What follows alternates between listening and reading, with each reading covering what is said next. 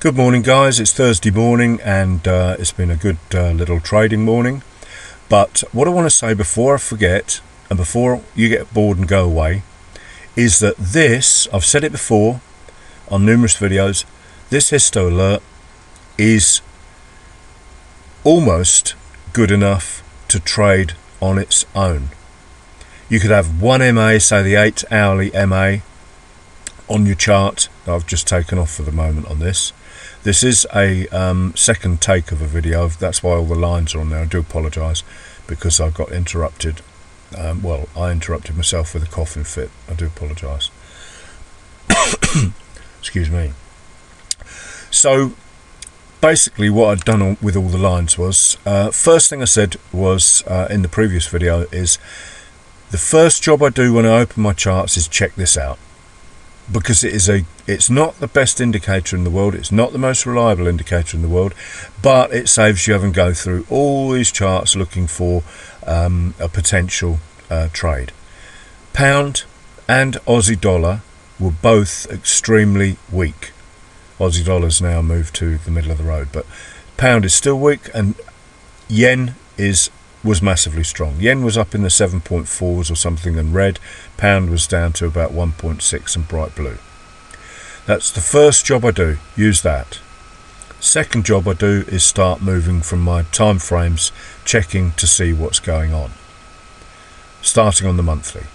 And the monthly is clearly bearish, but the main thing of importance is the fact that we have a monthly confirmation down. We're massively down, and the monthly low high high low high high is broken with a break and close of the penultimate low.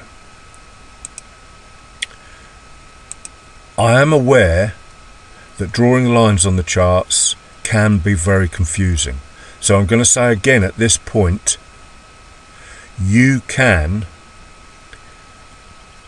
rely on this and the 3 candle reversals to get brilliant trades. If this confuses you too much, then drop it and just do the occasional 3 candle reversal to get your bias.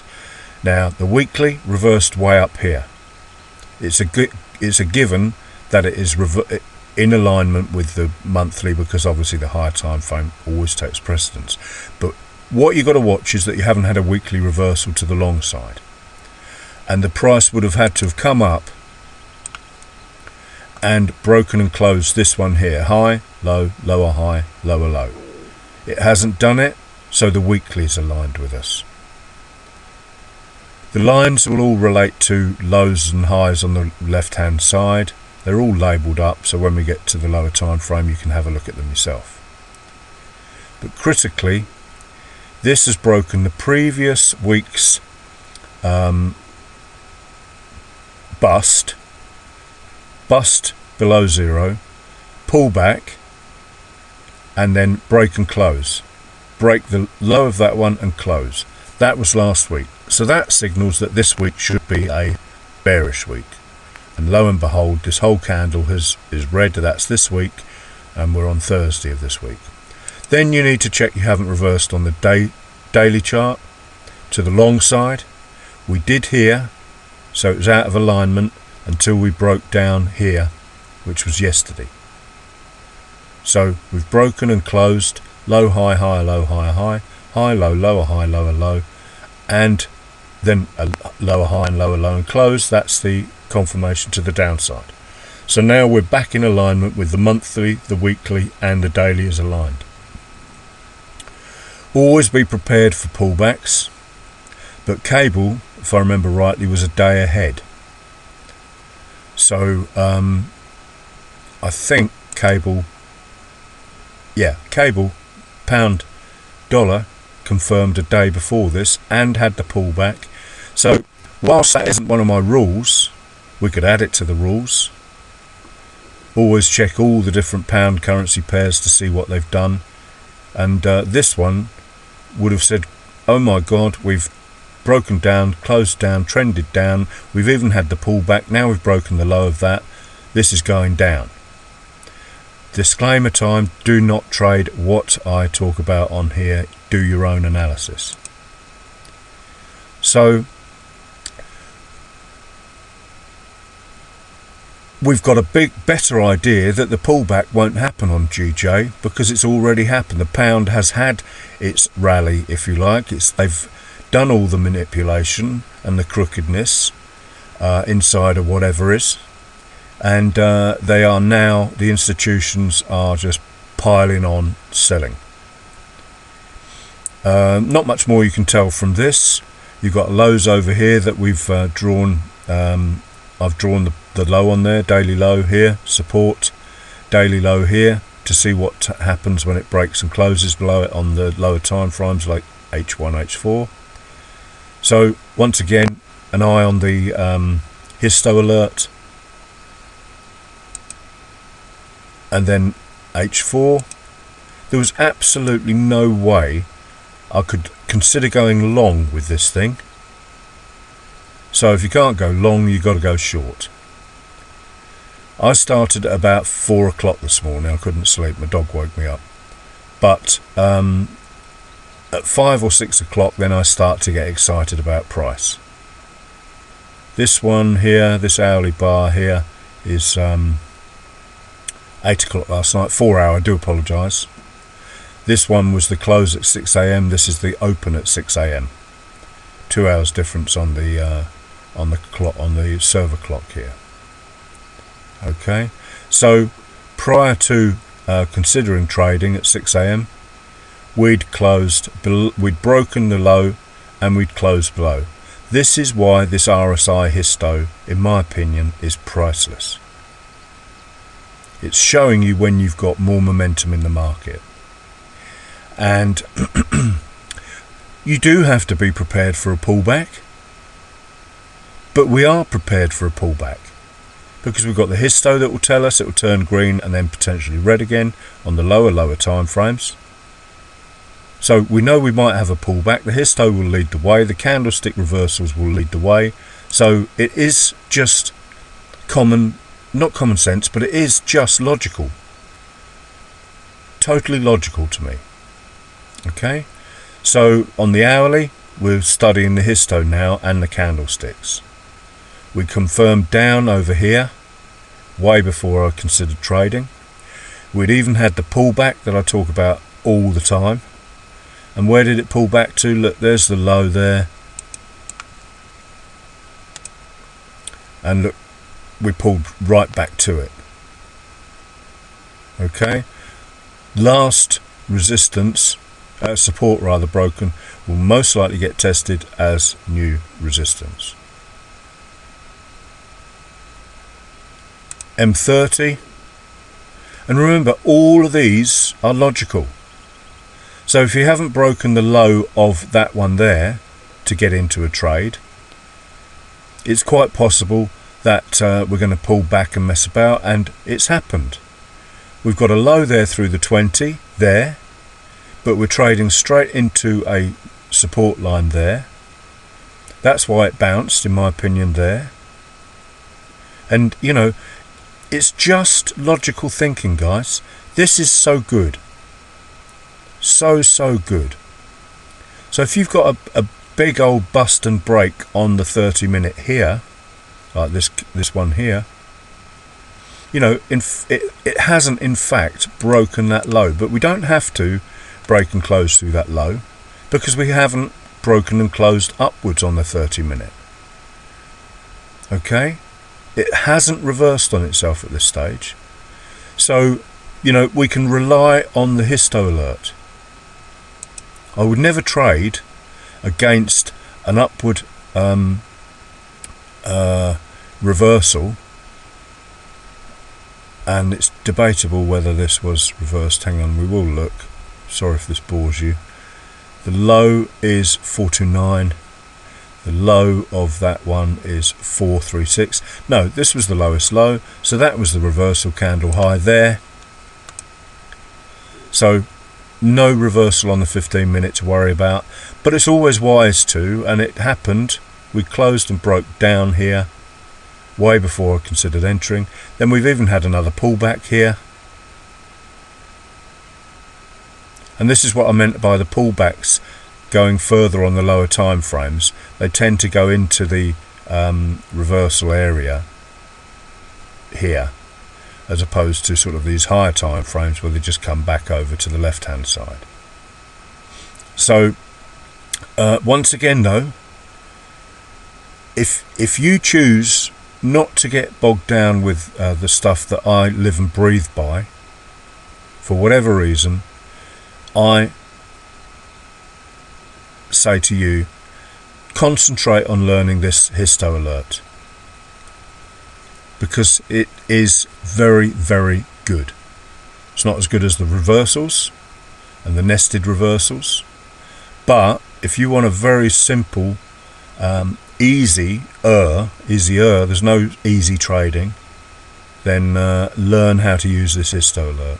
Can't express that enough. And my videos, you know, if you look, go back all over my videos, there must be 100 or so now with the RSI histo on there. Just stop going back any further when the histo's not on the chart, and you will see I've been learning this thing throughout the videos. So the most recent are probably the most important, but it is all about, the most important thing on here is 3 candle reversals. The second most important thing is the histo, and that's just useful to find price movements. This isn't a very good point to consider trading, even though that's turned red. It's because it's so far away from the hourly 8 EMA. You want to be trading as near to the hourly 8 EMA. In other words, I mean the first trigger signal, whatever you want to call it, nearest to the hourly 8 EMA, the 32 on this time frame. This is risky now, but we've got a long way to go in our ADR. Price never moves in a straight line, in my opinion. You'll think it's going, and well, you'll do it. If you've got to never trade real money until you can do this with your eyes shut on demo, with following strict rules. Okay, sorry I'm digressing a lot. Now this is breaking through the low of that, but we've still got this potential low here to cause a bounce on price. So not a particularly good place to consider trading. So my trades.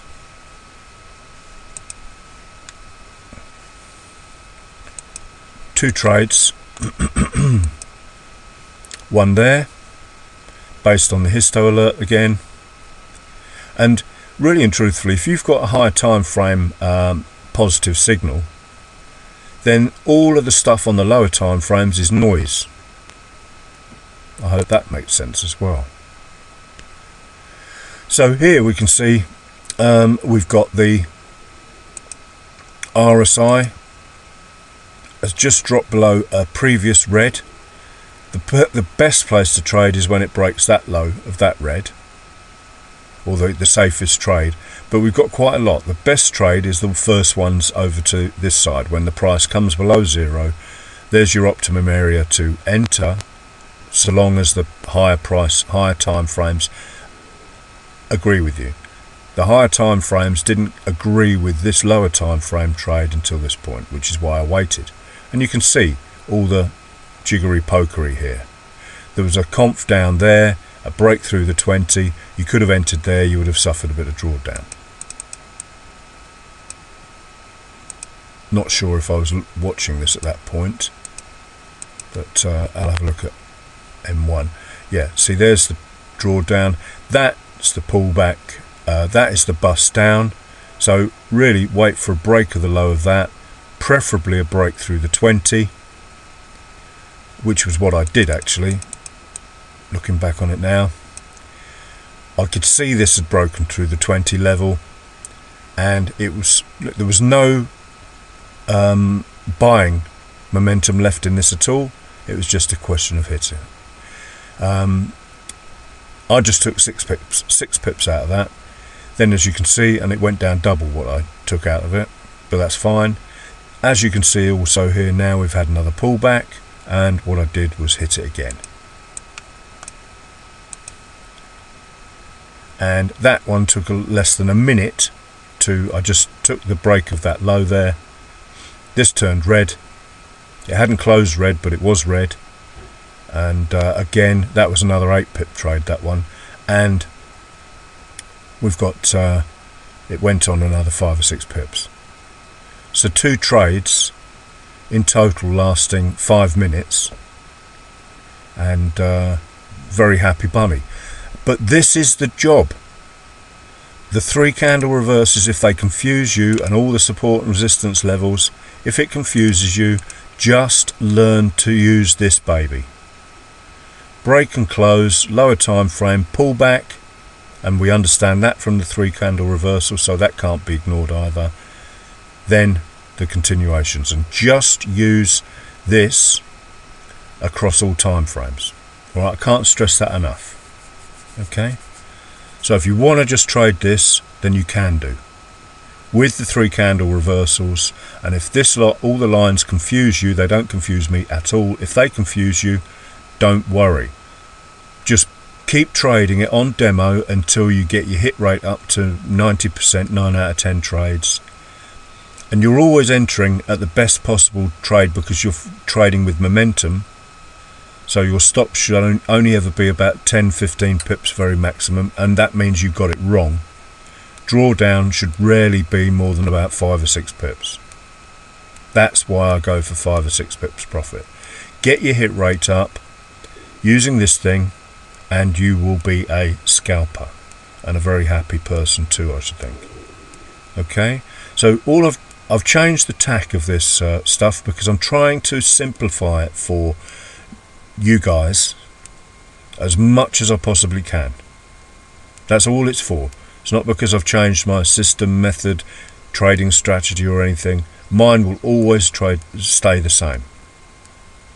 But if it makes life easier, having found this and knowing that it agrees with my price action knowledge, I'm happy to say, learn it.